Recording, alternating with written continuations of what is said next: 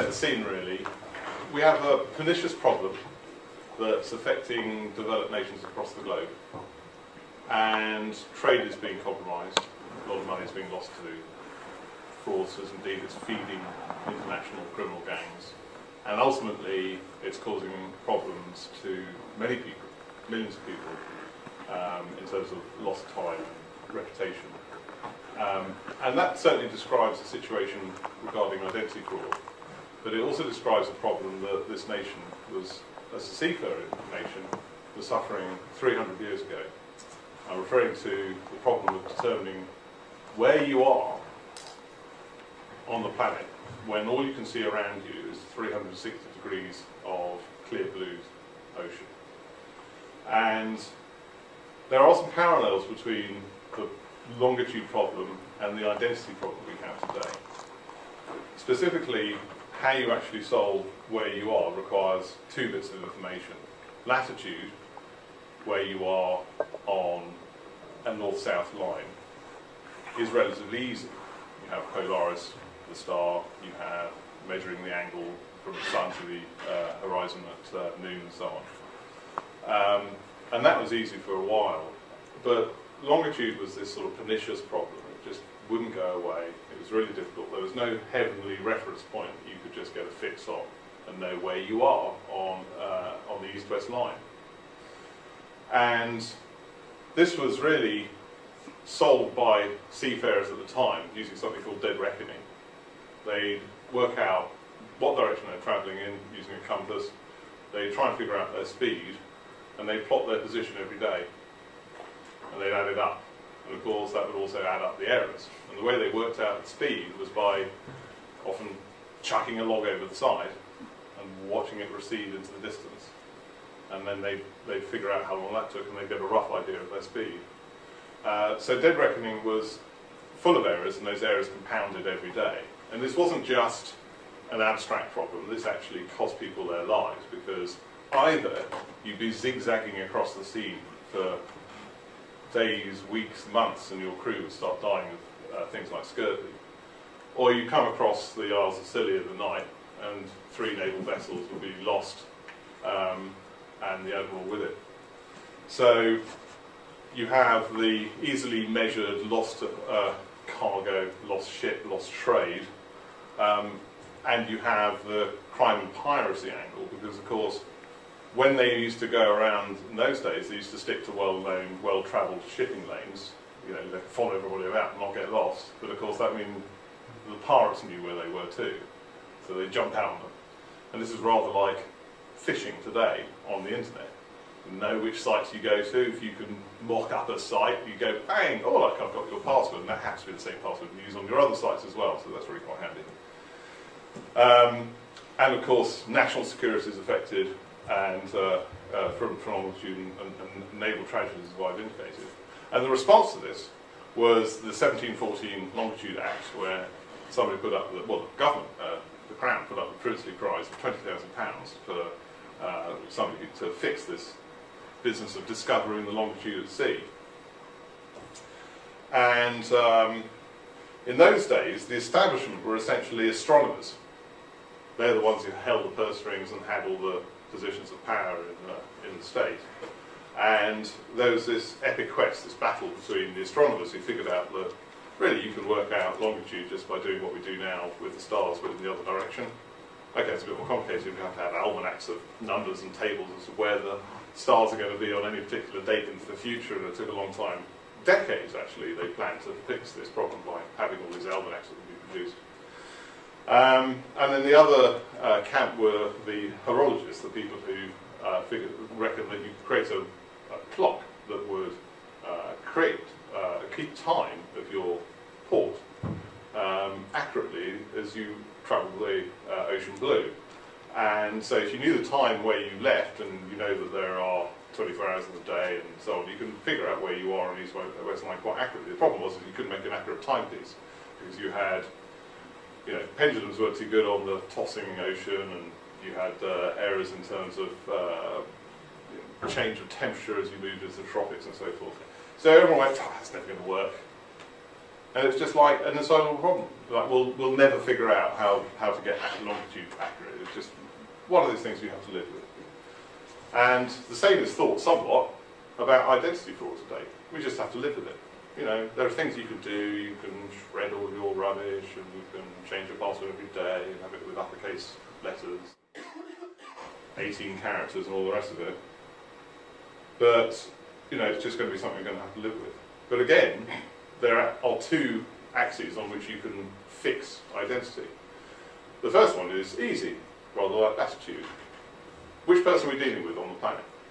And so how do we individuate that person? Well, I'm individuated quite easily by my name and my address. And some people like to add date of birth on there as well, but that only really is needed if you need to resolve two people with the same name and the same address, which is pretty unusual. So that, I can use name, address and date of birth to individuate me amongst the 7 billion. But the other thing you need, of course, is a differentiator. How can you be sure that this Jeremy Newman isn't actually somebody pretending to be Jeremy Newman? How do you make sure that I'm not one of the other people on the planet? And today's differentiators, we're all familiar with. Way back when, I suppose, 20, 30 years ago, 40 maybe, somebody had the bright idea of saying, well, we'll ask them what their mother's maiden name is, because nobody else is going to know that, right? Not at home. So that didn't last long, so we came up with passwords and pins, secrets and pet names, and the name of your first school, and so on and so forth. So all these secrets aren't really effective either, because of course you have to share them with the organisation that's then going to test you with them. And then it's data again, data on documents in the form of passports, driver's licenses. They're all being forged on an industrial scale today, and you can get pretty much any set of documents for any country you want made for you. Here, Spain's pretty active in this area for some reason. And then, fourthly, dongles. This absurdity of distributing hardware, computers essentially, to your customer base, so that they can do something with the computer you give them, so they can do something with the computer you didn't give them. And so we're all monkeys typing numbers out of this machine into this machine, and then that's supposed to resolve us, and that's supposed to differentiate us from all the other people on the planet. Well, that only works for so long. It's expensive, and these things run out of power and all the rest of it. So we're left with this, identity fraud. Eye-wateringly big numbers of how much money is just lost to fraudsters. In this country, £1.9 billion, which we could all, I'm sure, do within the economy. But that's only the tip of the iceberg, because it's actually the actual victims, the people who actually become a victim of identity fraud, who actually are the canaries in the coal mine. In other words, banks do business, they put up all these procedures, it looks like it's all going to work fine, and they look like they're doing the right thing. But the consumer is the canary in the coal mine, because they tell the bank when somebody's been messing with their account or has used their credit card. And then you have the amount of money, because identity is broken in the same way that longitude was broken 300 years ago. Then we're spending £800 million a year on clean-up, prevention and detection, and 16 billion in the States. And obviously the losses are very high in the States because there's a large population, $37 billion each year. Just last month, CIFAS, which is the UK's fraud detection agency, did their quarterly figures, and they produced the stats on how much fraud is going up and down, and they reckon that straightforward identity fraud has gone up 40%, and what they call account takeover, which is where somebody just gets into your account, is gone up by 86% on a year-on-year basis. So we really have a situation where we're all trying to do commerce online, but it's like trying to fill a bath with the plug out. 1%, 2%, 3% of those transactions just get wasted, and people have to pick up the pieces. And so you can say it affects individuals because they have to put up all these phishing emails. There are markets out there with your information on. If you think your name isn't on a database for sale, and your social security number, and your etc., come and see me afterwards, because I'll find somewhere where you can buy it back. But they'll sell it to somebody else as well, of course. You have the clean-up time it takes to repair your reputation, and the weird thing is although we know that fraud represents only a tiny slice of the overall transactional pie, the vast majority, the innocent majority, are having to jump through hoops to explain who they are, prove who they are, fish out documents, fish out pins and passwords and pet names and so forth, to prove who they are to banks. So the innocent majority is putting in all the effort, and the fraudsters go, well, we can do that too. So, you know, knock yourself out. And we need to turn this thing upside down, or inside out at least. And the response to identity fraud thus far, from the state at least, is not to have a fantastic prize that everyone can go putting their minds and intelligence to, that they've come up with this idea of centralising identity in the state, 2006 identity card. God knows what they were trying to fix, pretty much everything you can think of, including identity fraud, terrorism, illegal immigration and so on. And the government, bless them, spent £330 million on this. I think they spent £41 million, yeah, just £41 million just on the policy and what they call the business model. I mean, £41 million on policy, what are we going to do, and business model, who are we going to pay for it? You know? Are we? Don't get me started. Well, I've got myself started. So, an epic fail, I would call that. We're still where we were, we're all poorer, and as I say, there's this underlying weakness, a kind of cancer which is stopping all this going anywhere. So there's a single cause of identity fraud. Anyone care to throw out what it might be?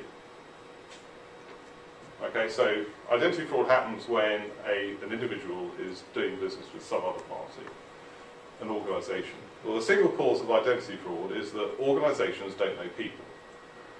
Sometimes they can't even see them, right? They can maybe hear them on the telephone, and sometimes they can neither see or hear them if it's over the internet. But even if they're stood there in the back, they don't know who they are. There was an example of somebody who had a credit card taken out in their name, in Barclaycard actually it was. I can name it because this is a public story.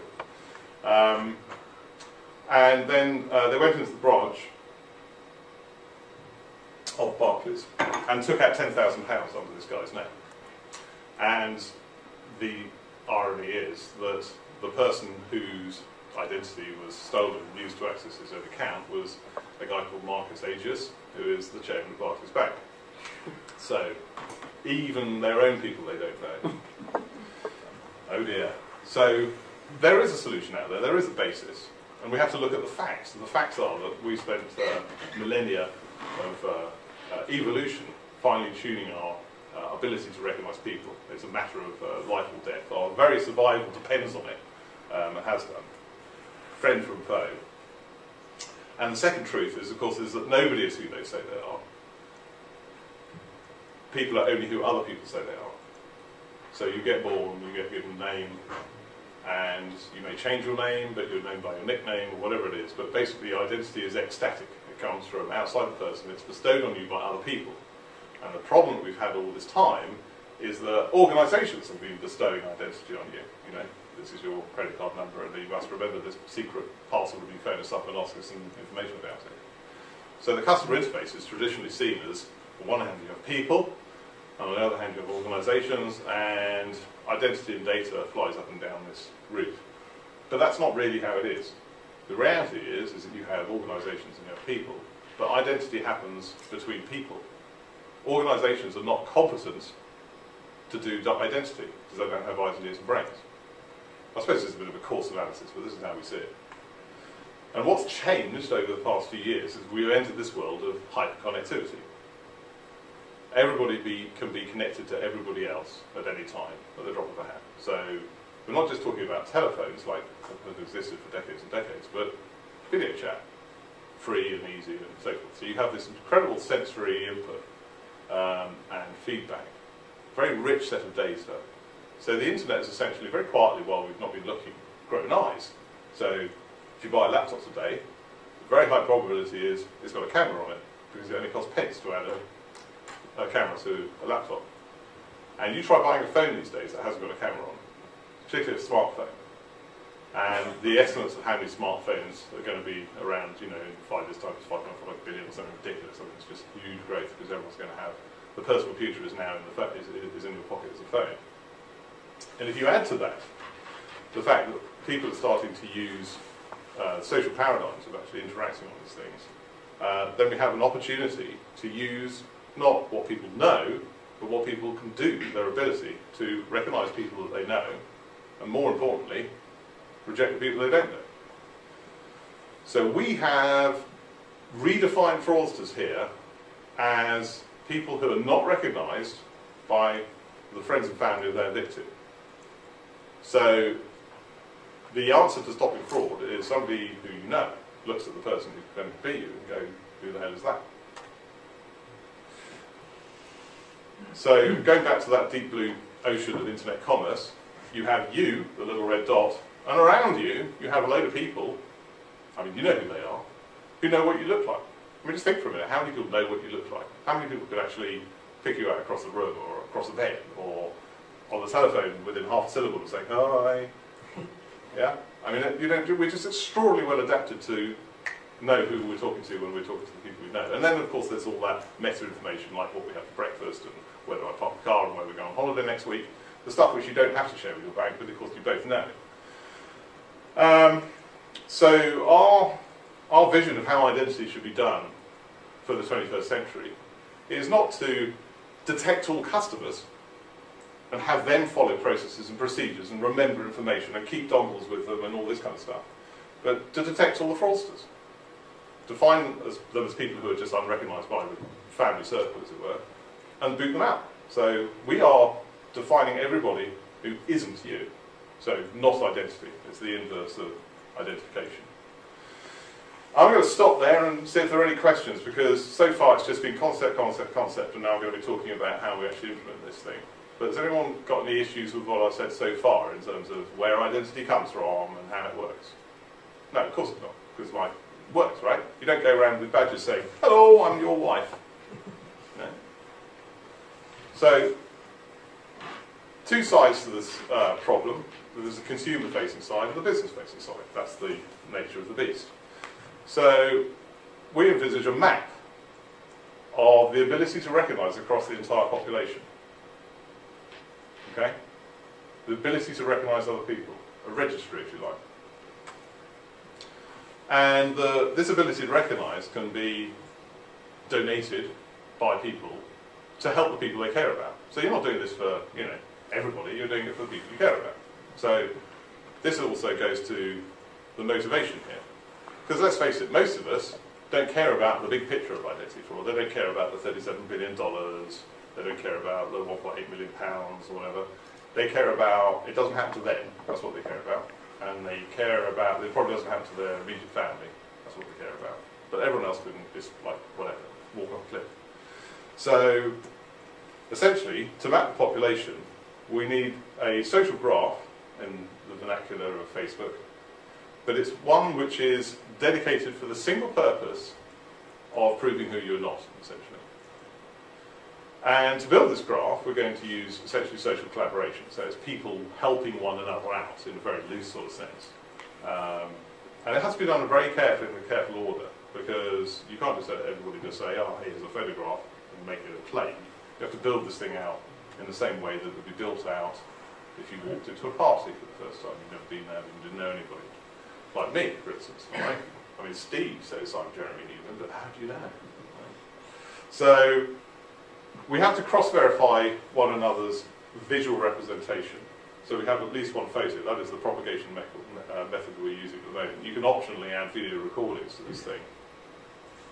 And we don't just stick up a photograph and is this Jeremy Newman? You go, yeah. You don't have a button that says yes. We don't want to lead the witness at all. So it's very important that the system that's looking at people, because again this is like computer vision essentially, can determine whether or not the person who is online is able to do something without leading the witness. So we do a lineup, 3x3 grid of photographs. Do you recognise anybody here? And if you do, you click on the photo you know, and then you put in, you know, again, you got a multiple choice. Do you know any of these, you know, is it one of these first names, is it one of these last names? Now, this is a canned demo, I'm sorry guys, because it is a bit of a hurry. Women, men's name. Doesn't normally happen that way, okay? But the important thing here is, if you don't recognise anybody, you click on that link saying, I don't recognise anyone here. And that's how identity fraud is stopped. Okay? Now, I'll show you how this will work in a live setting. But some rules first, plotting this map. First off, it's done by invitation only. And the person who invites you, you have to recognise them. You have to recognise your inviter. And when you've done that correctly, using that recognise gesture I was talking about, you have to do the same in reverse. So you get to upload your photograph if you recognise me, and then I have to recognise you in the same kind of multiple choice kind of way. And at the moment we've got 9 photographs, 10 first names, 10 last names. I guess there's a 900 chance that you could actually guess it by accident. But that's not really the point here. And when you've done that, you then have to specify how you're going to be looked up. Right? Because there's no point having a map if you can actually navigate it.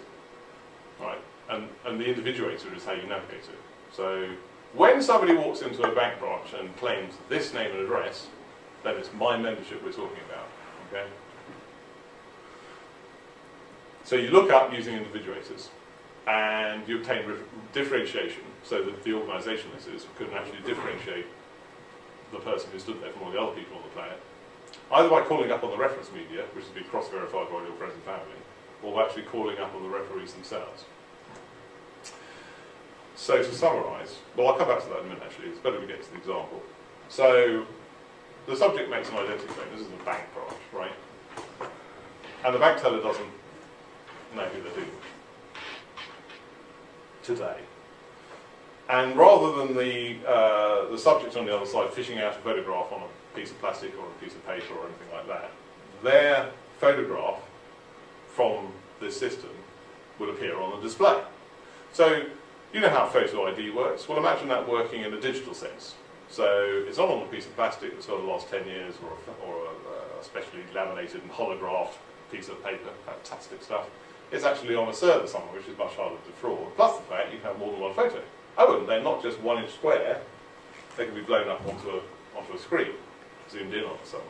So it's actually a better form of photo ID. So that's the start, right? Okay, so we've got people vouching for one another out there in the community. It's a fairly tightly bound network. It's hard to parachute into the middle of that as an identity fraudster unless you think you can convince my mum that you and me, which is hard. And then you've got the photo, the reference photo that's been vouched for. But according to some research that was done out of Glasgow University, where they tested people's ability to compare photos of people they don't know, which is what security guards do, right? People aren't very good at it. People are really bad, actually. They're about 20. In fact, they might as well just be tossing a coin, because they're just bad at comparing photos of people they don't know.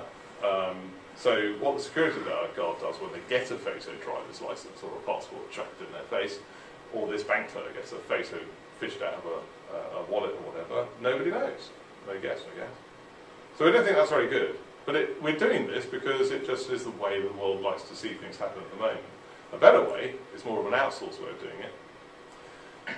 The photo of the person stood there in the branch is captured and sent into the network. And one of your identity referees, or her identity referees in this case, is found online, or they have a phone in their pocket, and they go through that same photo thing. And they hit the button saying this is who it is, or they hit the button saying this is a fraudster, and the parcel file is then returned to the screen. So essentially you then have a system where you can outsource to people who actually know whether this person is a fraudster or not, in real time, while you're doing the transaction. I'm just going to nip back to that summary slide, just to compare the old model of identity, how we're doing things today, where you vouch for yourself. You know, you have all the information you need in order to prove to the dark police branch in town that you are you. Unfortunately, so does everybody else. In the new model, you don't vouch for yourself, other people vouch for you, and you vouch for other people. And the difference is that under today's world, anybody else can be you, right? Anybody else can be you because they just need to know some information, some demographics, or they fished a password, or they've guessed it. You know the story about the common top 10 passwords, password 1, 2, 3, 4, all that kind of stuff. And so what we're trying to do is create a world where nobody else can be you, because we're using the sensory devices of 7 billion people and 4 or 5 millennia of evolution to bring to bear on the task. Right? No hardware required. Well, certainly no. So we're moving from a world from identifying every customer to detecting every fraudster. Just skipping down through that. Any questions so far? Yeah. If I've understood this properly, it relies on people telling the truth, and I don't see where collusion might occur if I wanted to say that Steve was in fact someone else. Yeah, because we were colluding. That question is the one that comes out every time, because what you're assuming is that we're trying to do the same thing that all the other identity systems have done to date. But remember, we're inverting the problem. So there is nothing to be done with collusion in this model. I'll tell you why. Because the system doesn't assert identity, it excludes identity. So it'd be rather like colluding to get somebody into strange ways. Right? There'd be no point in doing it. There's no mileage in, you can have synthetic identities on our system. We don't think it's even worth getting rid of those. There will be a problem for certain relying parties. But if you want to call yourself Cornelius Wellstrangler and get yourself invited under that and find a friend who's going to vouch for you as Cornelius Wellstrangler, then you can go round and nobody else can be Cornelius Wellstrangler. Good for you. If you want to be somebody else, right, who already is Cornelius Wellstrangler, this is a bad example to use. All right, if you want to be somebody else in our system, there's two circumstances, there's two situations that can happen with them. One is this person is already a member of ID Angels. Sorry, I haven't mentioned even the brand names yet, but somebody's already on the network. If they're already on the network and they've registered their name and address and they've got their photos and all the rest of it, then you can't parachute in there and just take their identity over, right? Because we don't allow two people with the same name to be on the database at the same time, right? So we can handle the takeover sense within our network. If you want to be somebody who isn't a member of our network, then good luck to you, because we only protect people who are in our network. And if you're a fraudster, you'd be better off not joining the network at all. Why? Because you have to put your photo on here in order to pass the bank test when you get to the bank and they fish up your photo. So there's a massive deterrent because you have to put your photo on there, plus the fact, if you're just not a member, if the person you're trying to defraud isn't a member of this system, then you have everything you need today to go and defraud them. Others' maiden name, passwords, passports, forwards, this, that and the other. Okay? So the collusion thing is, I know where you're going with that, but in actual fact, we're not. Somebody says, what happens if the mafia do this? What happens if the mafia joins? Well, the mafia could join, and they'd be extraordinarily well protected from identity fraud. But they wouldn't actually be able to be anybody else. I like this. Okay, so this table represents all 7 billion people on the planet, right? And this dot here is you. And today, we know that that dot there is instantly replicable by the dint of somebody who's just wanted to do it. Right? There's nothing actually stopping them because of knowledge. What we're saying is that we can make that dot completely different from every other dot according to the other people in the population, and that's how it works today. I hope I've answered that. We'll come back to that one, no doubt.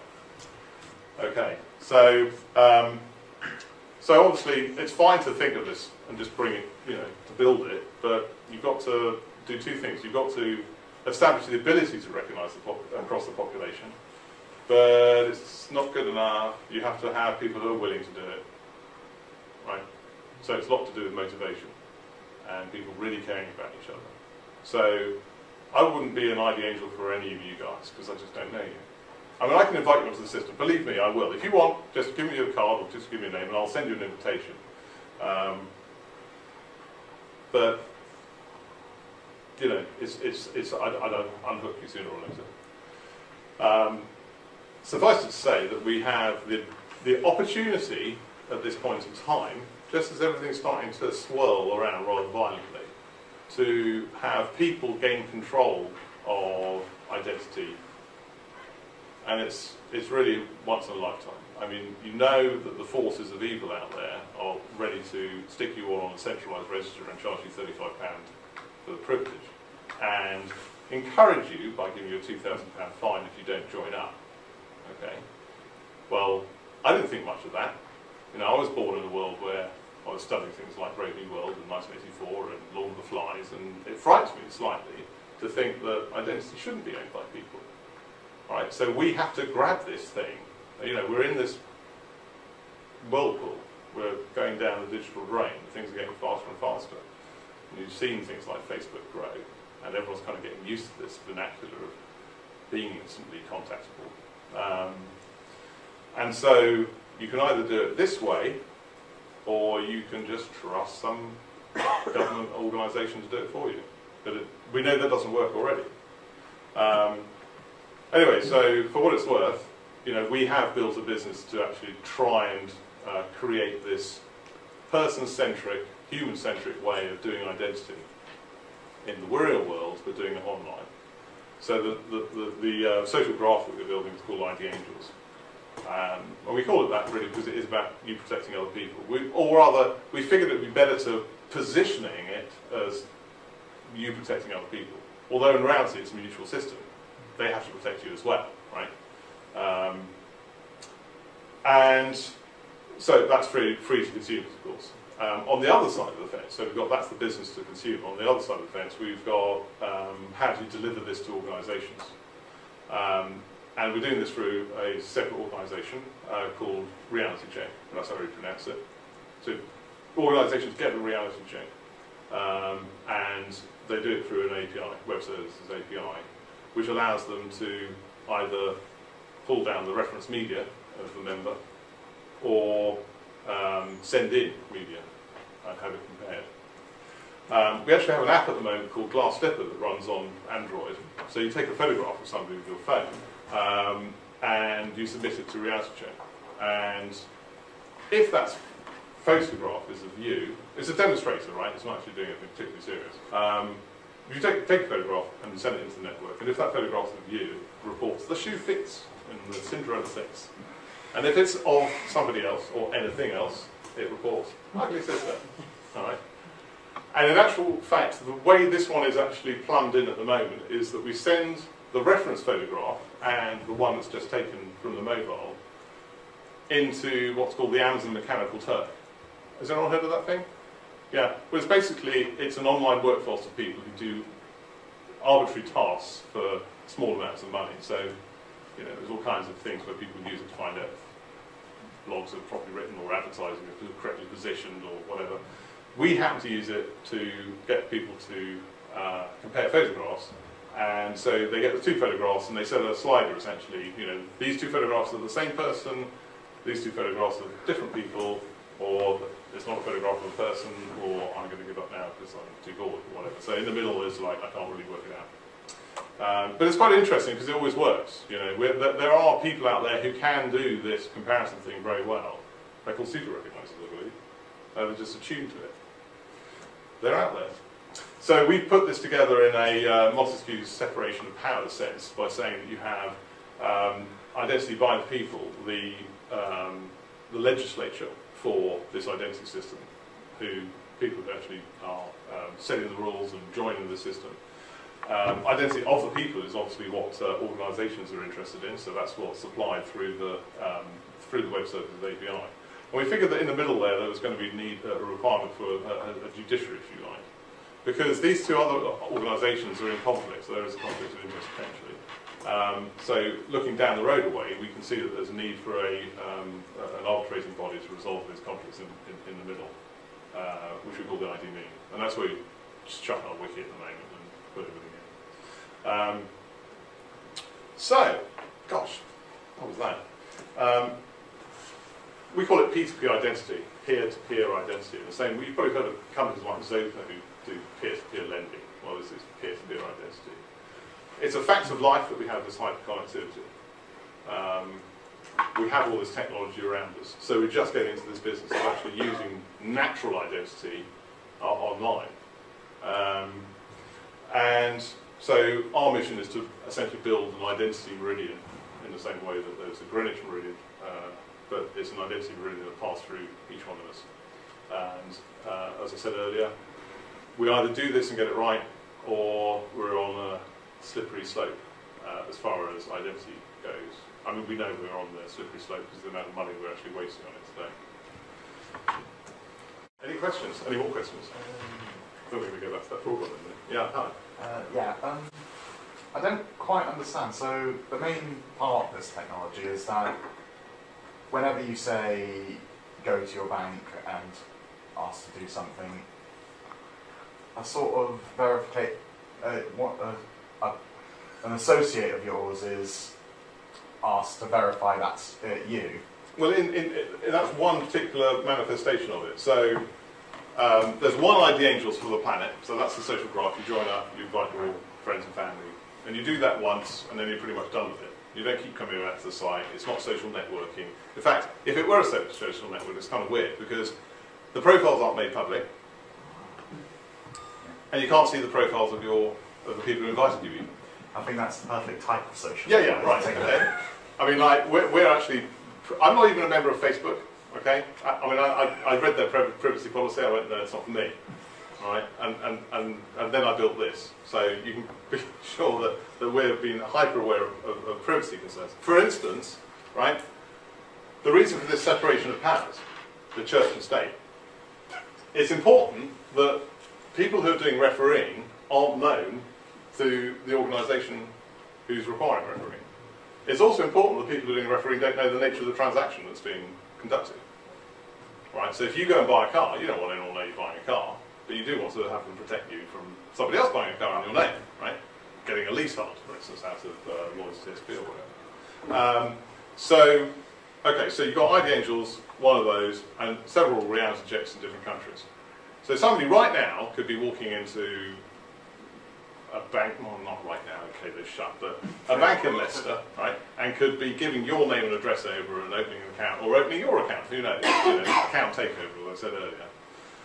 So in order to stop that happening, we need to help organisations know who they're dealing with, because they have no clue.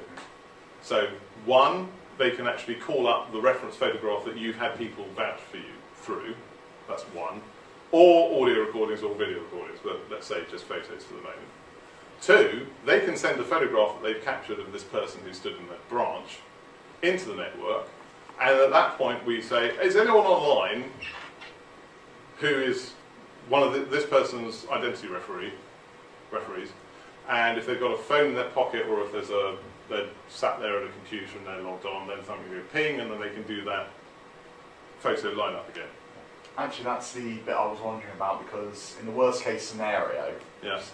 what if no one was on the network at the time? Then the worst case scenario is that they only get the photograph. Right. Yeah. Or they use the Amazon Mechanical Turk, this super comparator. Yeah. That's what I wanted to know. Yes, because in between, you see, we're having to change the world here, okay? Because organisations feel responsible. We do identity, this is our problem. In actual fact, they're crap at it, right? So they need help. All right, but it'll take them a while to say, all right, well, we'll just allow identity to be outsourced rather than being our domain. In between them having the photograph so that their agent sat at the bank teller window is responsible for looking at the person looking at this photograph, which we know doesn't work, and getting what we call a live refereeing session going, where somebody who actually knows you personally goes, oh, look, there's John, right? There's the middle bit, which is where they send a photograph out that they've captured, and it's compared by people who don't know you, but they just happen to do a better job than the teller who isn't trained or skilled or doesn't know what they're doing. So in other words, it's a sort of layered approach? Yeah, exactly. And it's partly to do with technology and the cost, the economic viability of it, and it's also partly to do with accepted practices, which is, the banks want photographs to look at. And it's not just banks either. If we skid through here a bit, there's some examples here of simple face-to-face settings. As I said, there are only 3 ways that organisations can interact with you: face-to-face, over the phone, or over the web. There aren't any others. Well, maybe via a piece of paper in the mail, but we won't call that one. So face-to-face is obviously our strong suit because we're dealing with eyes and ears, right? And there's some good instances where you could be a victim of identity fraud right now. Somebody could be buying a phone in your name or renting a car or whatever. Because really what they're trying to do is gain access to your resources, and a resource might be your bank account, but it could equally be your credit rating. But it could also be your ability to vote, which has got nothing to do with money. So we want to develop a system which is open to everybody, regardless of their wealth or status. This is nothing to do with credit reference agencies. Although credit reference agencies will sell you identity theft insurance, and they reckon they do identity, which they do in a sense, but they're part of the problem rather than part of the solution. Picking up the package from lost and found, or going to a parcel depot, opening and closing your bank account, changing your address. So there's a major locus of identity fraud right there. So they change your address and then apply for a card. So the phone situation is in face-to-face. The phone situation is a bit of a weird one. I mean, we know how that would work, but it's, boy, is it strange compared to what you're used to doing today. But online, when you can neither see or hear the person you're dealing with, then we think that's just, you can't do anything. So our vision for how you will do serious high gravity transactions in the future, like, I want to send £10,000 from my account to this account in Nigeria. Just a second, all right? Your webcam's going to burst into life, and you're going to have a window there, and somebody's going to pop into that window, and it's going to be somebody you know. You're going to, hi friend, hi Jim, and you both identify each other, click, and then you're done. Somebody out there has actually said, that's Jim, and they've gone ahead with it like that. So our vision of how online stuff will happen is actually using the webcam. Sure, yeah. What about facial recognition software? Yeah, that's software that measures the width between your eyes. And so on, yeah, facial features. Great. Under the category biometrics, I mean, I ran a biometrics company for 10 years, between 1990 and 2000. And at the end of all that, the stunning revelation was that the best biometrics on the planet are people, hence the title of the presentation. Right? Duh, you know, we've spent all our life on algorithms and measuring this, that and the other, and tiny little ridges and all this sort of business, when really people do it in a heartbeat. Now, having said that, there are some things which biometrics are better at than people, and that's speed, right? Because if I'm going to have to get some, you know, it sounds a lot today, I'm going to have to get somebody who's out there and they're online, they've got to look at my photograph, and I'm trying to do something in the bank, it's all going to take far too long. Well, it won't, because let's face it, you know, it takes a while to do anything at all at the window. By the time you've done your thing at the window, you've probably been verified. But if you like, this map is essentially building a substrate of digital identity, of truth, right? Because this is who you are. You are who other people say you are.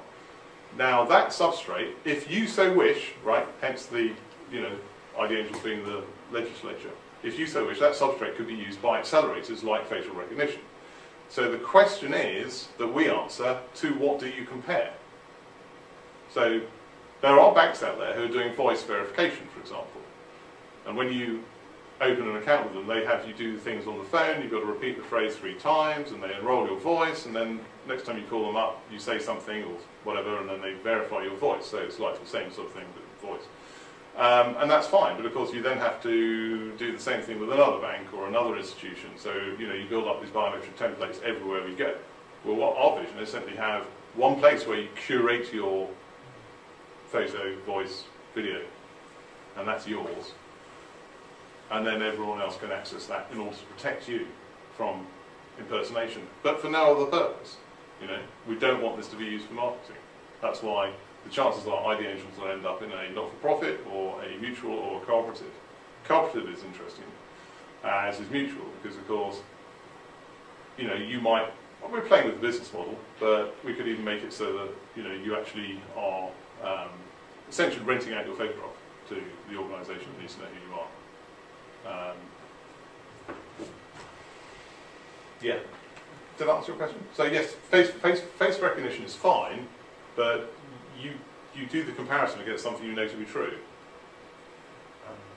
Furthermore, just to add, while someone may know that you might get, hopefully not a disfiguring feature, but yeah, otherwise facial recognition is not going to work like that.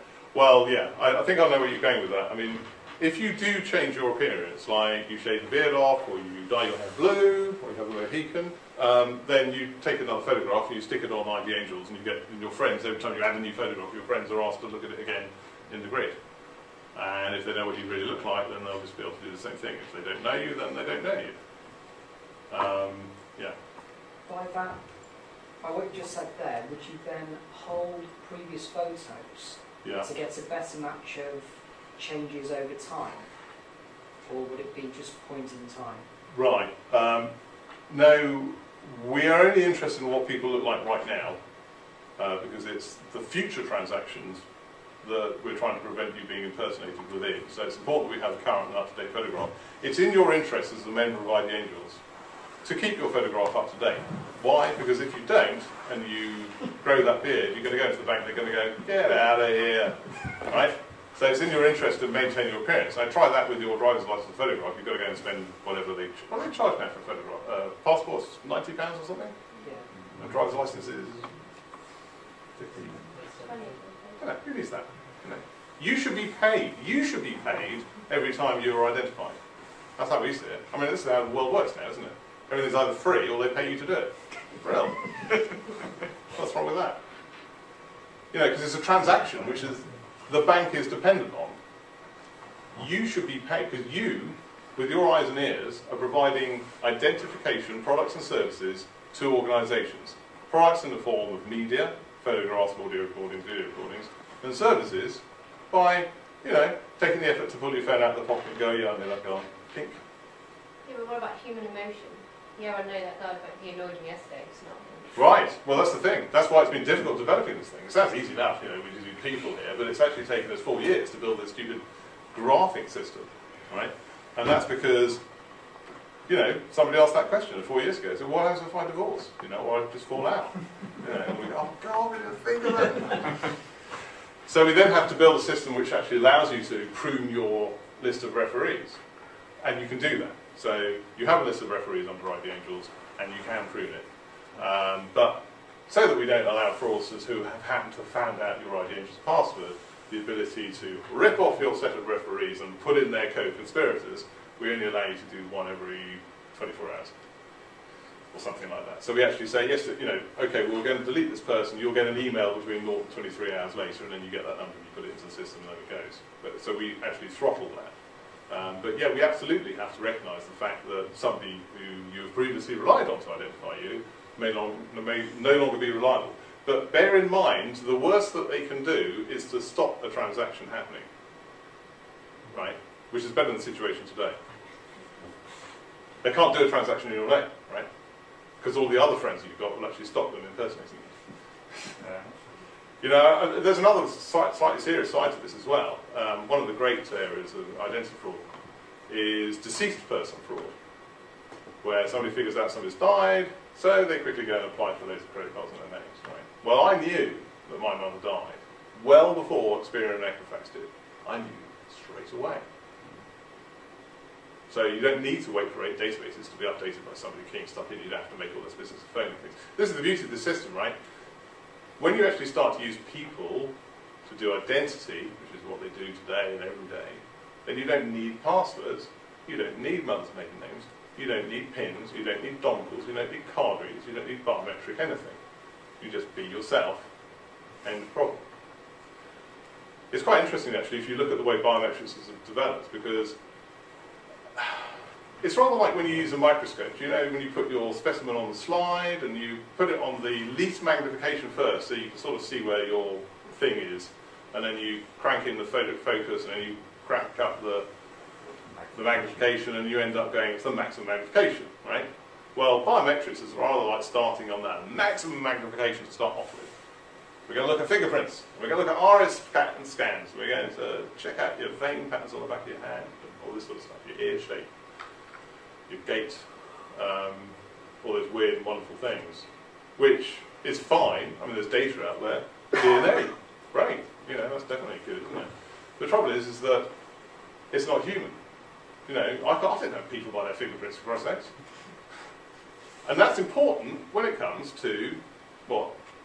Anyone? Justice. Right? You're going to go into court. You're going to bear witness. You're not going to wield out an algorithm. Well, I'm sure there's some people who are prepared to do that, but it'll take months of testimony, and that'll probably shut down flames.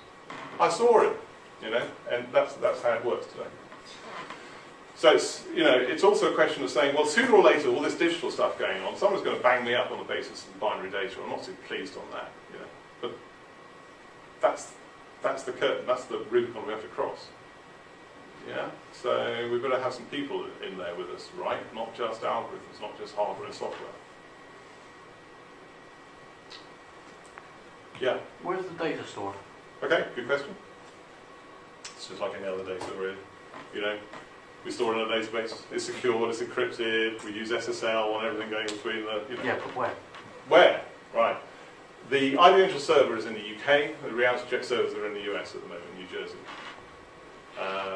We had a decision about 2 years ago as to which data privacy regime we were going to live up to. Were we going to go to the States where it's all like whatever, you know, or were we going to do it in Europe where they're super keen on everything? We did it in Europe. We thought we might as well start and develop this thing under the most strict privacy regime. I know they're going a bit over the line a bit now, but that's what we did. And we spent an awful lot of money with lawyers. And we had some arguments because we had to do some things. You know, like for instance, we don't want to lead the witness.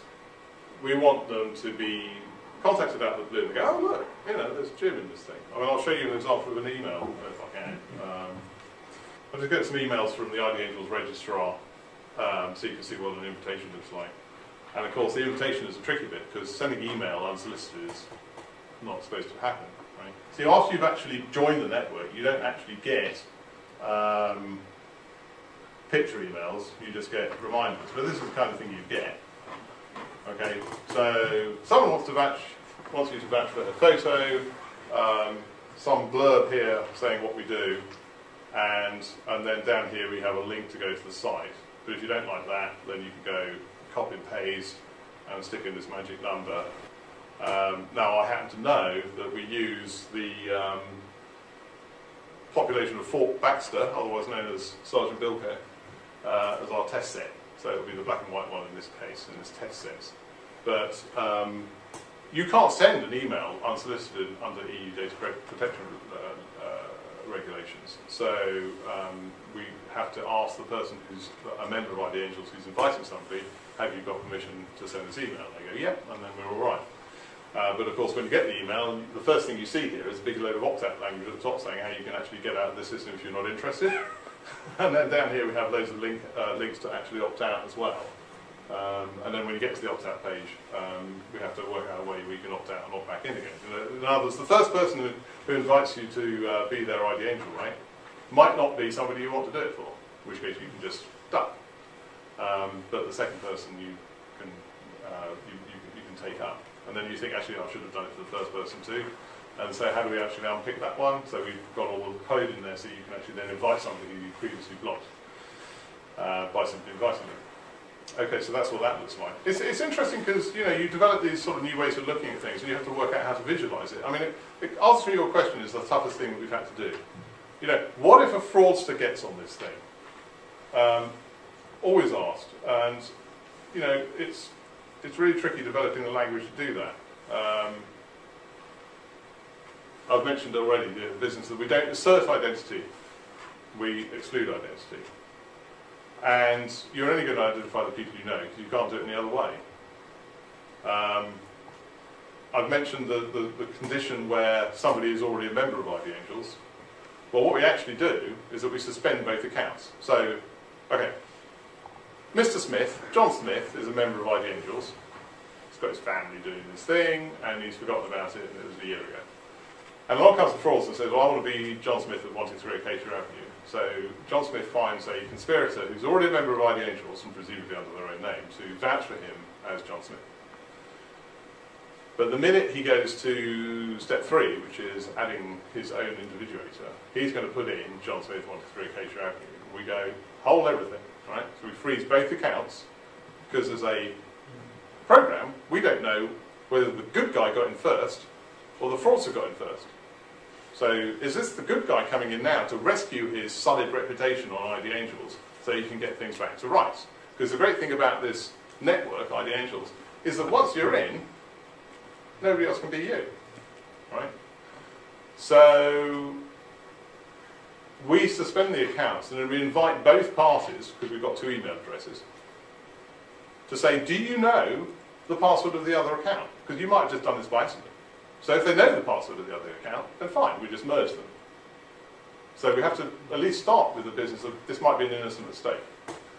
The next thing we do is say, okay, well that didn't work, you haven't got any passwords to offer us. We ask both of them to pay a deposit, and then we'll write them a letter. And the first one to get the letter will only be one of them, because it's going to one address, the same address. They enter it into ID Angels, and then we know who is the real one. But we haven't had to send letters to everybody who joins ID Angels, right? And moreover, the fraudsters probably won't bother putting in the fiver because they know they're not going to get it back again. Whereas the real guy, when they put the number in, we give them their fiver back. So it doesn't actually cost anything. If somebody's, you know, you can be a fraudster on ID Angels, it's just going to cost you money, basically, until you get squeezed out like a pip from a lemon. So that's what I call, that's what the resolution is. And of course, if you're defrauding somebody and you are the fraudster and you're the first person onto the system, the first thing we say is that you've got to upload a photograph of yourself, otherwise you're not going to be able to pass that check when you do show up at the bank. So fairly good deterrent there. You need to find somebody who's in the network under their real name to conspire with. That's a problem for them as well as you, because we have all this stuff logged, so we know when someone's actually committing conspiracy, which at least under UK law has extra nasty legal consequences. And ultimately, as I say, a round trip results. But today, at least, or at least initially, you know, there's no advantage for a fraudster to expose themselves by becoming a member of ID Angels, because the person they're trying to defraud as a non-member can be defrauded already using all that mother's maiden name rubbish. Yeah. Can I ask a question? Going back to your analogy of latitude. Yeah. Latitude? Well, longitude essentially was the problem, yeah. How does the system cope with time zones? That if all your identifiers are here, and you travel to Australia to hire a car, or whatever, and then all the identifiers here will be sort of woken up in the middle of the night or whatever? No, because when your referees aren't available online, then we just fall back to the photographs. So somebody trying to defraud you at least have to resemble you, which is the best we can do, really. Or we use this mechanical Turk business. You know, we get people who are volunteers, essentially. Members of ID Angels can volunteer to compare photographs of people they don't know. But is there some sort of mechanism that trips off the fact that, you know, if you're at a desk and you see someone, and they have to say, well, actually, all my identifiers are in another time zone, could you use another system? You know, or does it automatically trigger off to go to your identifiers first of all? Yes, I mean, I think that we don't actually record the time zone of you as a referee. We just record whether you're online, and if you're online, then you're asked to do a reference. And if you don't respond to that reference, then you are offline, essentially, as far as we're concerned. So we will certainly check everybody, see if they're logged in. If they are logged in, then we'll pick one at random and say, you know, here's the photo grid. But if we luck out on all those, because you happen to have popped up in Australia and everybody's in bed in the UK, then we have your reference photographs. We can have two of them at the moment, not ID Angels, to show to the organisation in question, you know, whether it's a front desk or something, or a hotel or whatever, so they can have a fair idea of what you're supposed to look like. I mean, that's really the shortcoming we're trying to resolve. As I said, identity fraud all comes down to the fact that the organisations haven't even got a clue what you're likely to look like. Yeah. Actually, it's something you just mentioned. So the person who's going to identify you, if there are several online as such, it's a random choice on who's being picked. Yeah. There's no. No, we have to do it randomly, because otherwise you can nobble referees. And we actually have, we enforce random selection of referees when it comes to taking out references. And the more you have, then of course, you know, the more dissipated that can be. Have you thought about maybe having a consensus of referees as such? Yeah, I thought about that. I'm not sure. You know, we've got quite a long road ahead of us to figure out how to tune this, and it could be quite a good idea to actually say, well, you know, we'll actually ask more people than one. Like today, when you use Glass Slipper, we send the photograph off to 10 people to do the comparison. We take, you know, if we've had 5 answers that are all the same, then we go with that. We'll wait for all 10 to come in. So yeah, essentially we're mitigating for availability in that sense. Whether or not it's any more accurate is another matter, because people say, I'm often asked, you know, how many people do I have to have as my identity referee on ID Angels in order to be a member? And we say 1. Because you only need one person to say, I don't know who the hell that is, to stop fraud. And that's the thing we're trying to do.